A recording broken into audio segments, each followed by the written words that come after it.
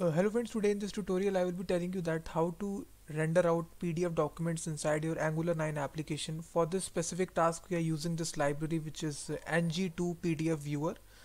So just go to command prompt inside your Angular project and execute this command, which is npm install ng2-pdf-viewer.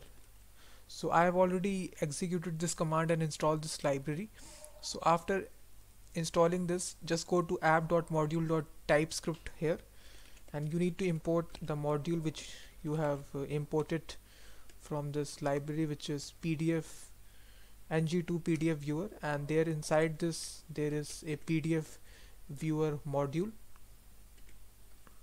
This is a module, you can see that. So just import this and also add this module inside your imports array. Put a comma and write PDF viewer module.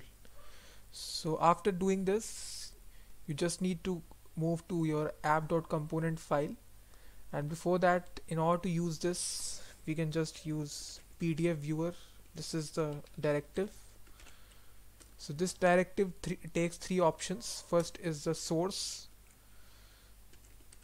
of the PDF file. So this will be equal to, let's suppose, the variable I define, PDF source,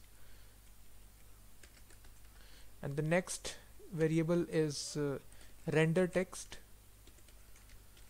So this will be equal to true, and the third will be a custom style attribute, that is style is equal to display block. And now we just need to go to app.component file. Let me just refresh the application.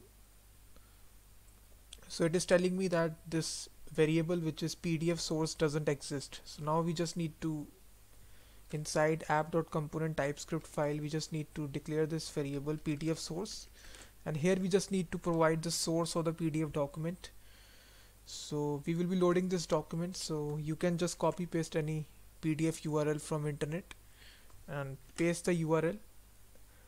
Now if I reload the application, and if I load the application, you will see that it will load this PDF document from the internet and display it inside your Angular 9 application. So with the help of this ng2-pdf viewer, you can load any sort of PDF document inside your application. So this was a short little demo that I showed to you, that how to use this library.